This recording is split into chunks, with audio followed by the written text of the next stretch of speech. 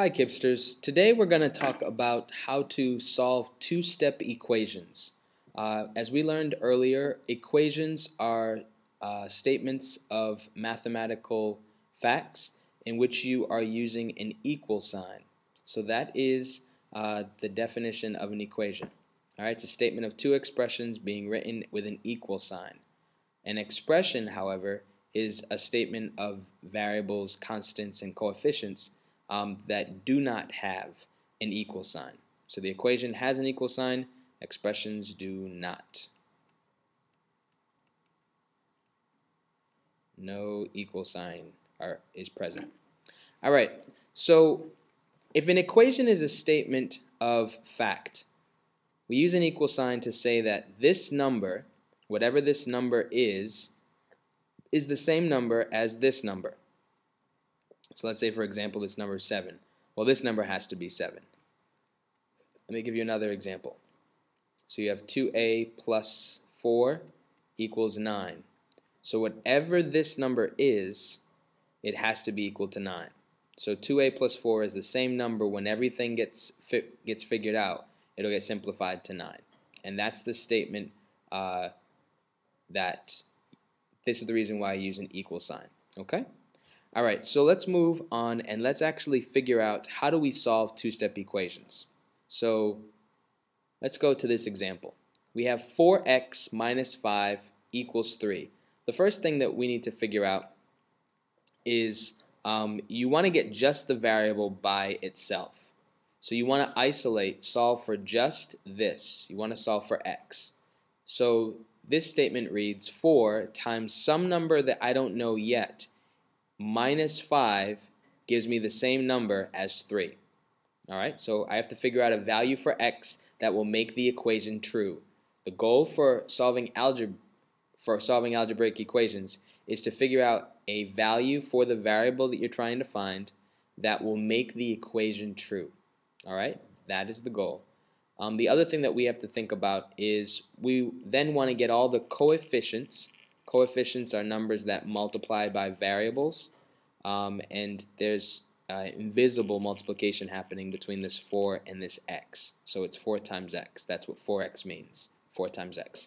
Then you have this minus 5, which is a constant, and you also have a 3 over here, which is a constant as well. Constants are just numbers. Negative 5 will always be negative 5. 3 will always be 3. Okay? So you want to get all of the coefficients and the constants on one side of the equation and just the variable that you're trying to solve for on the other side. Alright? An interesting thing happens whenever you actually move a constant, coefficient, or variable from one side of the equation to the other. You actually have to take the opposite, the inverse operation when it changes sides, and we'll figure out why that happens right now. Alright, so to solve this equation, 4x minus 5 equals 3, I first want to keep 4x, I guess, by itself. I want to get this negative 5 off this side. So in order to get rid of it, I have to add the inverse of negative 5. Well, the inverse of negative 5 is a positive 5. So if I do that to this number, I have to do it to this number as well because this number is the same as this number over here. So I'll add 5 to both sides. I'm going to do it the long way first, and then I'll show you the shorter way. I'm giving you the long way so that you have a mathematical sense of why the short way works. Alright. So these will cancel out because of the inverse property of addition. When you add a number to its opposite, you make 0. 4x plus 0 gives me 4x because the identity property of addition. Alright? So 4x is left on this side equals 3 plus 5. 3 plus 5 is 8. So I now have 4x equals 8. Well, 4 times what number will give me 8? Well, to get rid of this, with respect to x, I'm multiplying x by 4.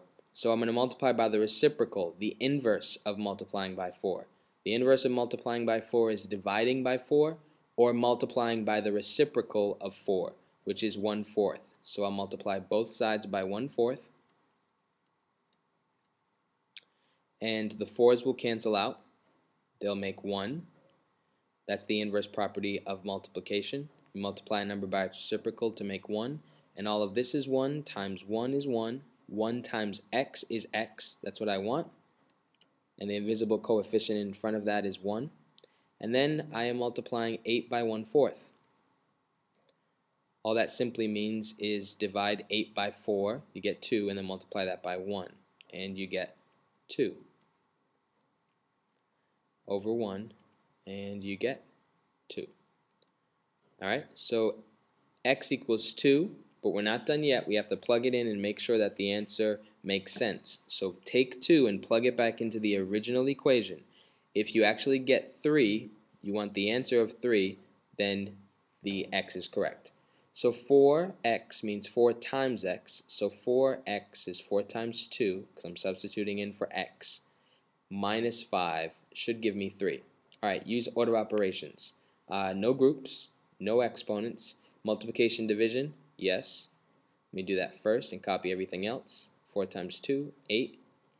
Multiplication, division, no. Addition, subtraction, yes. Let me do that next. And I get 3. If this is the same answer as this, then x does equal 2. Alright, so that's the long way. And you do this because you actually are using the equality properties. In other words, if I add a number to this side, I have to add the same number to this side, because you're saying that both these numbers are the same number because you're using the equal sign. If I multiply a number by 1/4, if I multiply this entire number by 1/4, I have to multiply this entire number by 1/4 as well, because they're the same number. Alright? That's what we call the equality property of multiplication if I'm multiplying, or addition if I'm adding. Okay? Alright. Now, the shorter way. Basically, we recall the fact that once a number moves sides on the equation, you take the opposite or the inverse of that. Okay? So let's start with this 3. Instead of taking 5 away from 3, so we're going to do the inverse operations now. Instead of taking away 5 from 3, I'm going to add 5 to 3. So the new equation would be 4x equals 3 plus 5, which is 8. And now this 5 is gone. The quick way, because if I added a 5 to this, it would cancel out and make 0. Alright, so 4x equals 8. Next, instead of multiplying 8 by 4, I'm going to multiply 8 by the reciprocal of 4, which is 1/4. So x then equals, the new equation is x times 1/4. Let's divide 8 by 4. I get 2 times 1 equals 2. So x equals 2. Let's plug it back in and see if it works. 4 times 2 is 8, minus 5 is 3. This checks out. Alright, so x, the value that makes this equation true for x is 2. X equals 2. Alright, let us do another problem. Let us do it the longer way just so you see why the shorter way actually works. Alright, so I have 6x plus 9 equals 20. I want to get the variable by itself. So therefore, I'm going to use the inverse operation to get rid of this 9 on this side. So instead of adding 9, I'm going to add a negative 9 to this number, and I'm going to add a negative 9 to this number, or I'm going to subtract 9. So I get 6x left on this side. This makes 0, equals 20 minus 9, 11. Alright? Then, instead of multiplying x by 6, I'm going to divide x by 6, or multiply by 1/6. So let's do that. The reciprocal, that's what division means. When I do that, I'll cancel out and make 1. That's 1 times 1 is 1 times x is x.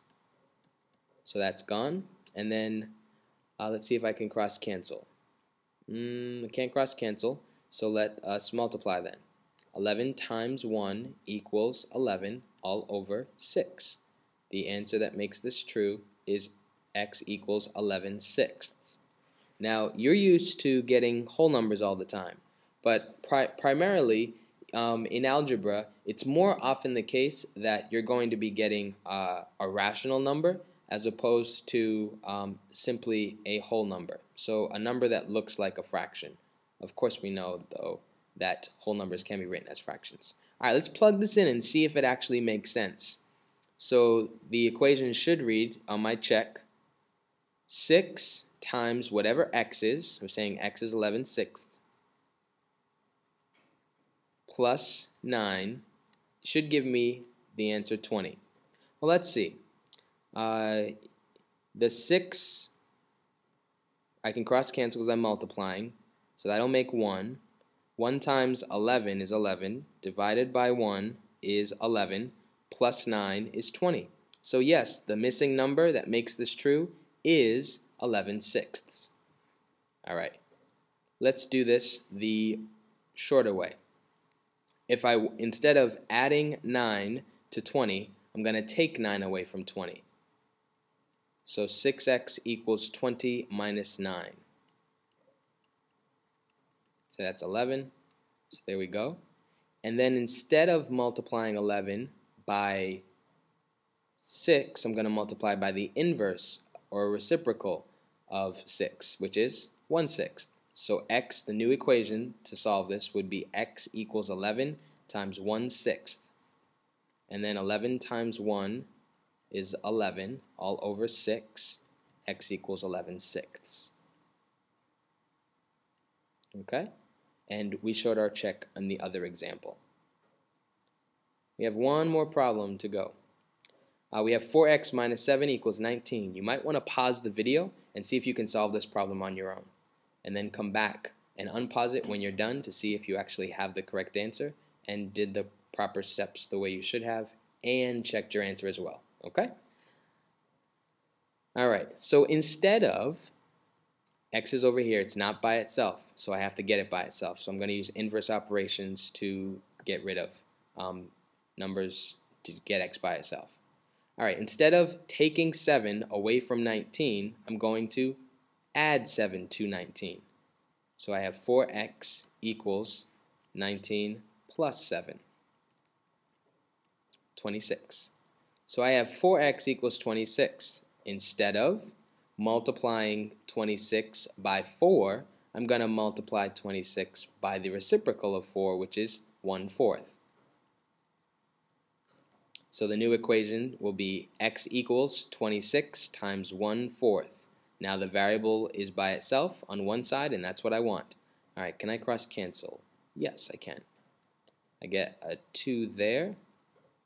Pull out a factor of 2 from 26, and I get 13. So I get 13 times 1 equals 13 all over 2. So the answer I get is x equals 13 over 2. So 13 halves. Let's see if this is actually correct in my check.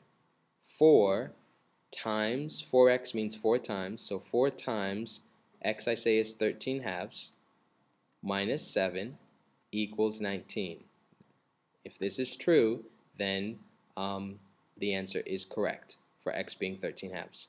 Alright, can I cross cancel here? I'm multiplying fractions. Yes. So I pull out a factor of 2. Alright. So now I have 2 times 13 gives me 26. And now 26 divided by 1 is 26. 26 minus 7, let's see if that gives us 19. 16 minus 7 is 9. 1 minus 0 is 1. Yes, it does.